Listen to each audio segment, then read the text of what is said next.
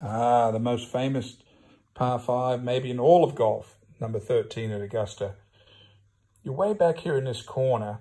You've got about 270 yards. You get around this little corner here. A lot of guys will take a 3-wood and stand on the left side of the tee and try to catch that 3-wood off this hill and get it down here in the fairway.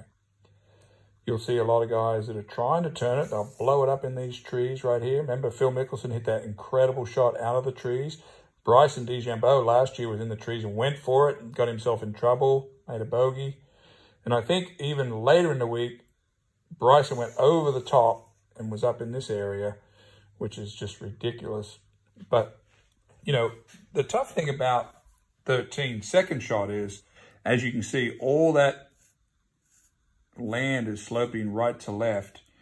And the difficult thing for me is, as everyone knows, when you play off a side slope, that's one thing. But when you're off the side slope, you've got to aim the ball a little further right. So you finish up aiming right here and bringing it back. And it's very disconcerting. You have a tendency to want to sort of play a fade shot into this green.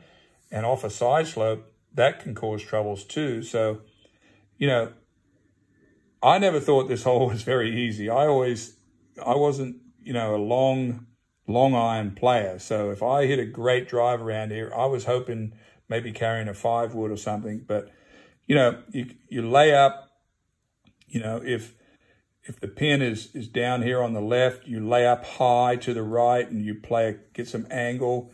If the pin is back here, you might even chip an iron down into the corner here so you can get an easy pitch up the hill there. So, you know, it's a lot of angles on this course. This week, the greens are going to be firm and running fast. So we're going to see some guys, you know, get into trouble, and they're going to have to play these angles if they're going to continue to score all week.